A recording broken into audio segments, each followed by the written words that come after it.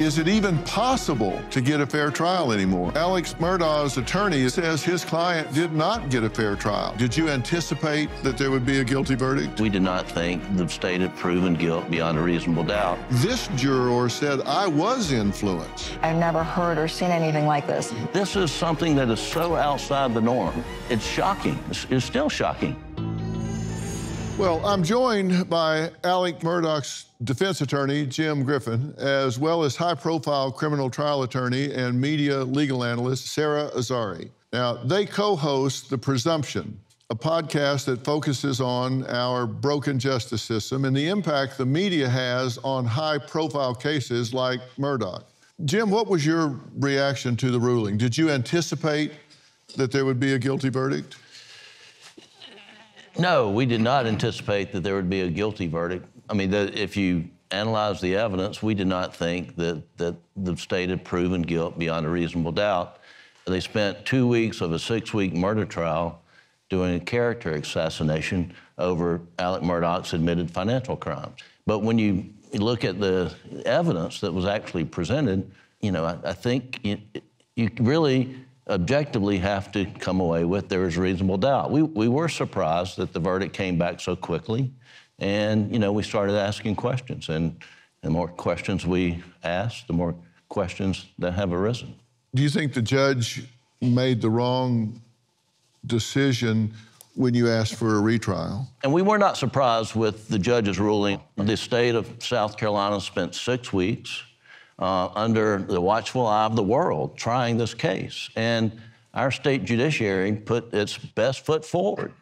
And after the trial judge received a lot of accolades, the prosecutor received a lot of accolades, and then we later learned that the clerk of court tainted with the process. And to grant a new trial would be expensive and embarrassing. So we felt like that we had an uphill battle to convince the trial judge that we were entitled to a new trial. And Jim, what is it that the clerk Becky Hill did that you think crossed the line? Through this evidentiary hearing, we learned that at least 5 jurors have testified under oath or by affidavit that she made comments to them, private comments, about the merits of the case. 5 of the jurors say that right before Alex testified, she commented on how to judge his credibility, Dr. Phil.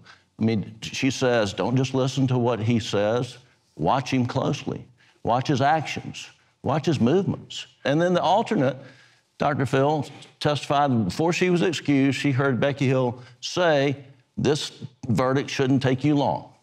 Now, you've had experience with trials, and, you know, this is something that is so outside the norm.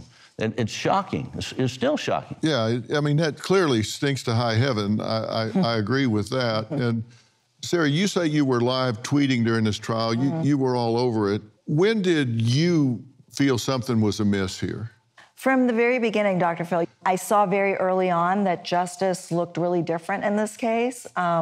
There was about 3 weeks of inadmissible, like Jim said, character assassination evidence that came in, which was about Alec being a dirty thief and a liar. And so, of course, by the time he took the stand, he was done. I mean, the jury was not going to believe a word out of his mouth, and he was already convicted in their minds. So I think of all the trials that I have broken down in media, this was really one that stood out because of all of the sidebar stories and twists and turns and a system that was really different. I've tried cases all over the country, but it was very different what I was seeing in this trial. Well, there's no question that he's a thief and a liar, right? Yeah. Admittedly so. Yeah. But Dr. Phil, that's not what he's on trial for. But... Right, and the state convinced the trial judge over our objection that he killed his wife and son to distract from a financial investigation. I mean, he put himself right in the center of a murder investigation to distract from a financial investigation. Yeah. Now, that is illogical in our view. Well, from the psychological standpoint of a trial, sometimes a client will do a modified mea culpa on something that's not actionable in that case to buy credibility with the jury. I agree that happens. It certainly didn't happen in this case. I mean, Alec had admitted his financial crimes well before he was ever charged with a murder case. He admitted that he hired somebody to shoot him in the head. Correct. I mean, this is an odd duck. I mean... Nobody believed he was an opiate addict, and he was one of the worst kinds I've seen, you know, and people don't understand that addiction is not just about transacting pills and buying pills. It's a whole lifestyle. Yeah. So shooting himself in the head is also, you know. I find that the clerk of court is not completely credible as a witness. She stated to the clerk of court, Rhonda McElveen, and others, her desire for a guilty verdict because it would sell books. She made comments about Murdaugh's demeanor as he testified. And she made some of those comments before he testified to at least one and maybe more jurors. Did Clerk of Court Hill's comments have any impact on the verdict of the jury? I find that the answer to this question is no. Well, that court clerk, Becky Hill, was called to the stand to testify, so let's take a look at what she had to do to explain herself. When did you first decide you were going to write a book? I think a thought was there, a very fleeting thought, before the trial. Let me give you an example. You indicate writing back from Moselle that you and 3 other people were in a car, and you all decided adamantly, I think was the word you used, that he was guilty, that he had killed his wife and son. Is that what you put in the book? I can't remember if I put that in the book, but if you say I did, then I will agree with you. Did that happen? We did have a conversation about what each of us thought. And all 4 agreed that he was guilty, correct? And none of us were jurors. Becky Hill's infamous book, not new to this hearing. A fellow South Carolina clerk of court who assisted Hill in the Murdaugh case also took the stand. She says Hill often talked about the book and how the trial's verdict could determine its success. The evidence was coming forth that it looked like he might be guilty, and she made a comment that guilty verdict would be better for the sale of books. Jim, should there be charges against Becky Hill?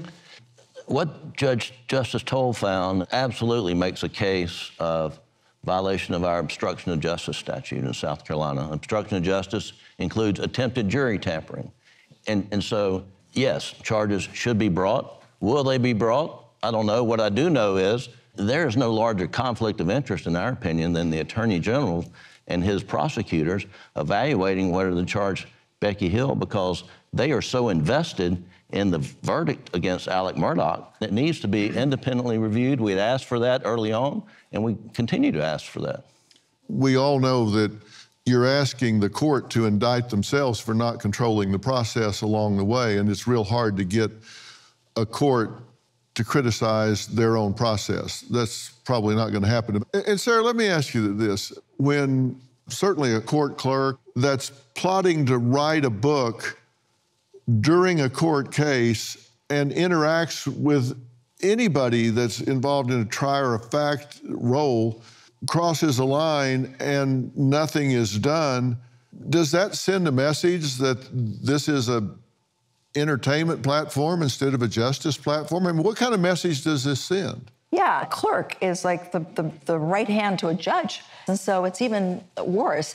But I think the irony here to me is that even though this case started off as, oh, let's bring down Murdaugh, this corrupt lawyer in low country, South Carolina, as we're starting to see, there's a lot of other corruption, right, around. I mean, you've got Becky Hill, you've got her son who was wiretapping phone calls after his mother was under investigation. There's just so many sidebar stories to this case that corruption, it's ironic. It's becoming more about other layers of, institutions and people. One of the things I've learned in working with juries, which I did for years and years, is they believe that the judge and the clerk are kind of a unit. Mm-hmm. And they do kind of drape the judge's robes around the clerk and the bailiff, and they kind of look at them as a unit. So there's an intimacy there, a familiarity there that lends credibility to that person. And Becky Hill testified that she gave the jurors pep talks and said, really pay attention, sit up, pay attention today when Alex Murdaugh is testifying. And watch what he does, not just what he says. And she actually admitted to some of those things. And she testified after the verdict that she spoke to jurors about media interviews and that type thing. So it doesn't pass the smell test, that's for sure. And the question is, was there impropriety? And is that the standard? Or is the standard that you need to avoid even the appearance of impropriety in order to know that someone has been given a fair trial? And trials are supposed to begin with a jury that is a totally blank canvas as to the parties and the fact pattern. Nobody comes into a trial without some preconceived notions. The idea is that they don't have preconceived notions about those parties and that fact pattern. Now, Alex Murdaugh has 8 million hits on Google. Is finding an unbiased jury even possible at this point? How are you ever going to impanel a jury? If that day comes, which we believe it will be years down the road. And so hopefully there'll be another big case that has wiped this one off the national consciousness by then. But I can tell you for sure we will not go back to Colleton County. We would ask for a change of venue to some other place in the state of South Carolina, and hopefully, you know, get a different makeup of a jury. And hopefully we'll have a clerk who doesn't, what we believe, tamper with a jury during the process. It all boils down to getting an unbiased and fair jury. As you know, in high-profile cases, it's impossible to get a jury who's never heard about the case. But what you have to do is get a jury who can set that aside and decide the case in the courtroom. And people think sometimes that you select a jury and you don't. You deselect a jury, and you know, sometimes it's down to you got one strike left and you look who's next and you think, I don't like him, but I damn sure don't like her. So I'm going to take him. Meeny, miny, mo. I'm going to take him because the next one is horrible. I've seen lawyers many times, Judge, I want to strike this person for cause. I don't want to use one of my strikes. I want to strike this person for cause because they know the lawyer on the other side. And that's not really the test, is it? The test is, can you set that aside and follow the law as instructed? This juror said, I was influenced. And I did not set it aside. And that's why it's so important that everything the jury hears is in the open courtroom, in front of the defense counsel, the defendant in front of the judge. But when you have communication back in the jury room by a court official about the merits of the case, I mean, we are helpless to deal with that during the course of a trial because we don't even know about it. And y'all's point is, you got a steep enough hill to climb as it is. You shouldn't have to deal with somebody coming in, doing an end run after hours, behind closed doors, talking secretly to the jurors. Exactly. There's no question that there's a violation when a clerk goes and starts telling people, watch what he does, watch this, watch that, watch the other. If he got a new trial and he was found not guilty, he may never take another free breath in his life, given what he has admitted to and the deals he's struck on financial crimes, right? That's correct. The plea that he did in state court, and he's going to be sentenced in federal court here in the next few months, I suspect. I mean, he's going to get north of probably 22 to 25 years. He's 55 years old, so yeah. So I mean, that's a lot. He's could not be a likely lifetime. Yeah, he's not likely to be out. I met Becky Hill 3 weeks to the day after Alex Murdaugh was convicted of double murder. We had an initial phone call, hit it off instantly, and decided we were going to write a book together. She had known the Murdaugh family for about 20 years. I think Becky Hill's two worlds collided. As clerk of court, she was supposed to be Switzerland, but as a real person who knew Alex Murdaugh, she felt he was guilty. The clerk of court is supposed to be neutral. Becky loved the limelight. She loved getting photographed, and she loved being interviewed as well. I'm not sure she used the best judgment in conducting interviews and setting up book signings from her courthouse office. So after our book came out, I felt like I got caught in the Becky blender. She got jury tampering allegations, ethics violations, and then her son got involved in alleged wiretapping. And the biggest thing involving me is I discovered that she plagiarized our preface. When I found out, I was shocked, I was caught off guard, and the first thing I did was call her. She told me she felt she was under deadline pressure and she needed some more content to help us fill out the book. I just never would have imagined that Becky would have plagiarized a chapter. She's an elected official. I don't think Becky's a malicious person at all. I wonder if she had to do it all over again, she would have made different decisions. I also think she may have gotten a bit overwhelmed working on the trial of the century. It was really a perfect storm. Well, Neil says his wife met Becky outside the courthouse during the trial. So you didn't know her. You got introduced to her. That's correct. And she was on the prowl. She was looking for a way to get a book and get it out there, and she liked the limelight. She liked the limelight. I mean, I've been in the TV news and world, and you know, fame is interesting, and you can get intoxicated by fame, no question. Did she think the book would do better if there was a guilty verdict than if there wasn't? We never discussed that, and I don't think it mattered one way or the other. We were just simply following her journey, preparing for the trial of the century, operating it, dealing with all the factions, and then dealing with a little bit of how she's known the Murdaugh family all of her life. So it never entered our minds as to whether it was guilty, innocent, or mistrial whatsoever. Were you aware that Becky Hill had asked the ethics committee for their opinion about the book? Yeah, we had conversations about it, Sarah. And that she told the ethics committee that she was just going to write a book about the general trial process, not about the Murdaugh trial, right? That's correct. But it was really about the Murdaugh trial. It was her experience. So you weren't concerned about the ethical? Well, I was concerned to the point that we actually suspended writing the book for about a week or two while the Ethics Commission sort of came back with what they thought. Was this an ego play or a money play for her, or both, or neither? I don't know that it was a money play because we self-published it, so together we were $30,000 in the hole as we started. So I don't know that it was that way. Was she talking about buying a lake house? Yes, that was certainly a stretch goal. Well, why did she write the book?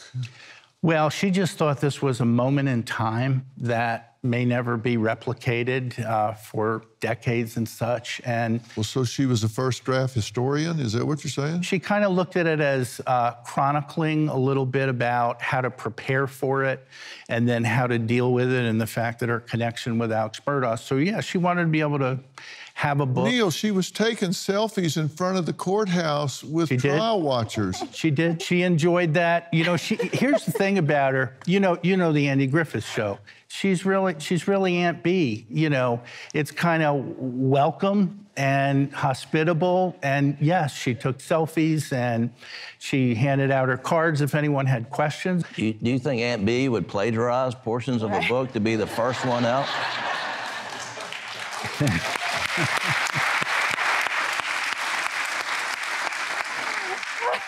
You should be a lawyer. Yeah. I want to be a talk show host. I think you'd be pretty good at that, too.